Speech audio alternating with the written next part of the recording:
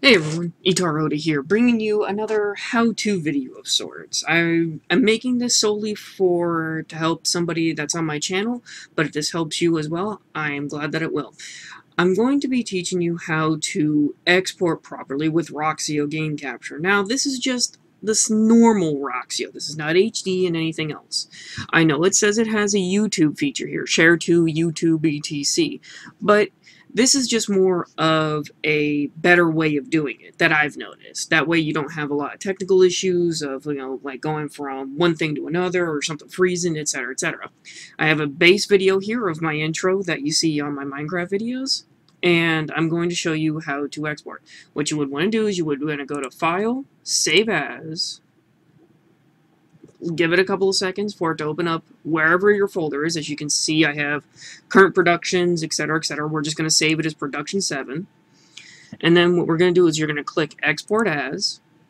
It will prompt you to save it in a different name, as you can clearly see right here with Production 7. Video file quality. Now, this has a whole bunch of different other options, ranging from 1080p at 30 frames to, all these others right down here. Now, what ends up happening is, if you do Windows Video 9, it will export really, really quickly. However, the file size will be huge. If you do 60 frames, however, it will actually do... Oh yeah, I already did it just to test it out on OBS to make sure that everything ran properly. However, if you do it on 60 frames, yes, it will go a lot slower because, well, it's doubling the frame rate. However, it will be cleaner, and the file will be actually more compressed to actually be a quicker upload. So let's say you have a raw file of about, let's say 20 minutes, and it's about 5 gigs worth, which is average, for what you record with. By the time you actually do with the editing and exporting it, what you wish, if you do the 60 frames per second, it knocks that video down from 5 gigs down to about 1.2, which is phenomenal. It is a huge difference, especially if you do not have very strong upload speed. You would want to compress the file as much as possible.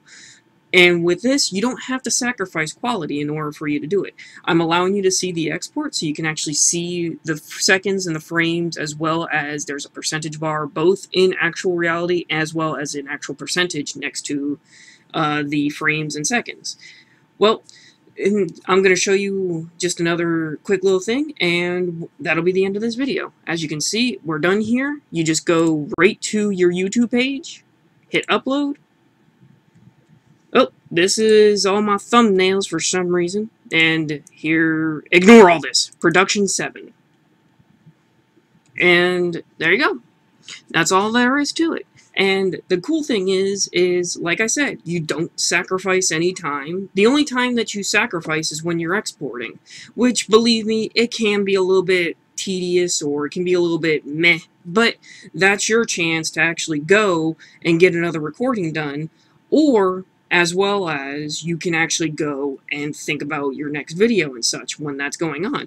Because with Roxio, you're not limited to just doing one capture, one edit, and then being done. You can continue capturing with Roxio while exporting. It does not actually do anything. All you would have to do is actually just click the Roxio icon, open it up, click capture, and then you can continue on going. Well, everybody, this is Ittarra signing off. I hope that you all have a good day, and I hope that you all stay safe. And I'm pretty sure that I think I just screwed that up completely at the end. Damn. Well, I apologize for that fail in advance, but I hope you all stay safe, and I hope you all enjoyed this video and it helped you. Take care, everyone, and be safe. Later.